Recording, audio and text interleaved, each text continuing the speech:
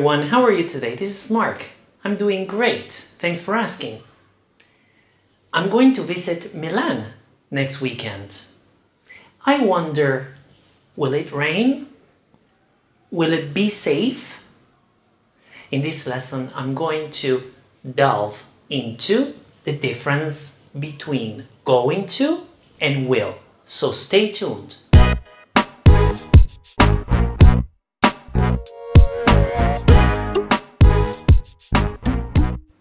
Right, so be going to and will. Let's look at first the timeline. If you have a horizontal line, I divided it with a vertical line that represents now. On the left-hand side, you have the past, and on the right-hand side, you have the future.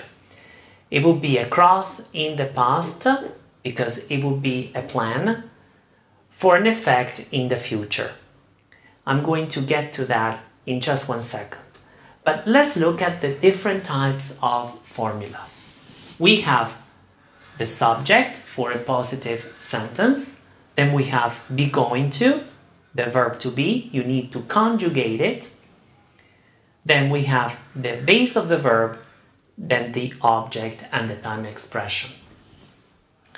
For a negative sentence, you need the subject first, obviously. Then you need be plus not, so the verb to be plus not. Then you need going to, then the base of the verb, and then the object. For an interrogative sentence, you need WH question word if there is. Then you need the verb to be, then the subject, then going to, then the base of the verb, and then whatever is next. So, when do we use be going to? First, you need to know that these two tenses can be used with the first conditional. Actually, they are mostly used with the first conditional. If you want to watch a lesson on the first conditional, you may click here. Now, going back to be going to, we use it for plans and intentions. So, to talk about an action that was planned previously for a future effect. So, for example, I'm going to visit Milan next weekend, I said at the beginning, right? So if you have the timeline, I have here the horizontal timeline. First, in the past, I decided I want to visit Milan. Then I plan my trip. You can see it right here. This would be now, right here would be now. And then I visit Milan. I'm going to visit Milan in the future. So first I want to visit, then I plan the trip, and then I visit Milan. So is an action that it was previously planned and for an effect in the future. The second usage is for predictions based on evidence. For example, look at the dog. It's going to attack her. So right now, I look at the dog and I'm predicting he's going to attack a person. So I say, look at the dog. He's going to attack her at that moment. It's a prediction based on evidence because I see it happening. Or, for example, I see my neighbor by the window and he's going to buzz me any minute. So I see the neighbor walking and going to buzz me any minute. So it's a prediction based on evidence. The last point that I want to mention is gonna. I'm sure you heard it on songs, for example, or when people speak like colloquially. Well, gonna is slang. But according to Professor Kazan from University of Michigan, gonna is taking another meaning. Let's take a look at the two examples I gave you here. If I said, I'm going to buy some milk, this implies movement. Okay, it implies movement. If I said instead, I'm gonna buy some milk, it implies commitment at some time in the future. Obviously, we're talking about the future. So this is more a commitment, gonna, and going to implies movement. But this is slang, so I recommend you learn going to. Now, for will instead, we use it for a future action that I decided at the moment of speaking. Just like my timeline. We have the horizontal line, like before, that is divided into past and future, and the vertical line is now.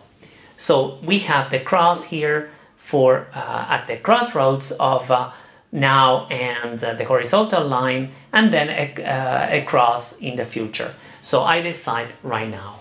Let's look at the different types of sentences. So for a positive sentence, we need the subject plus will plus the base of the verb, then the object, and then whatever the time expression. Then for a negative sentence, we need the subject plus will plus not, so it would be won't, plus the base of the verb plus the object, and then the time expression, if any. For an interrogative sentence, we need the WH question word, if any, then we need the will, then the subject, and then the base of the verb, and then whatever is next. I want to say that will is used when you want to use will, is usually contracted into I'll, just like my examples. I will explain to you just in a minute. Just to remind you that will is used for the first conditional. So the first usage of will is for voluntary decisions and promises. Like my example, I'll be careful while in Milan. So this is a decision that I'm saying right now for the future, right? I'm saying it right now for the future. I'll be careful while in Milan. Or, he'll help you with your homework. He'll help you with your homework. This is a promise. So, voluntary decisions and promises. The second usage is for possibility. Like my example. Will it rain in Milan? I don't know, but will it rain? It could be, right? Will it be safe? This is another example. Will it be safe? Now, it's usually used with think, reckon, guess, etc. For example, I think we'll live on Mars by 2050. This is a prediction, but not based on evidence. But it's just what I think it will happen by 2050. Now, the third usage is for habits that are predictable. For example, she just won't listen to my advice. She just refuses to listen to my advice. Now, the second example, John will fall asleep when watching movies. This is a habit. So when he watches movies, he falls asleep every time. So John will fall asleep when watching movies. Now, let's recap. In this lesson, we talked about the difference between will and be going to. We use be going to for plans and intentions, and also for predictions based on evidence. I also talked about gonna. Watch the lesson again if you missed that part. Instead, we use will for voluntary decisions and promises, possibility, and predictions not based on evidence. But also we use it for habits that are predictable. That's it for today. Thank you very much for watching. If you liked the lesson, please share it. If you haven't subscribed to my channel, please do. You will get a new lesson next week right on your email box. So, have a nice day and see you next week. Take care. Bye-bye.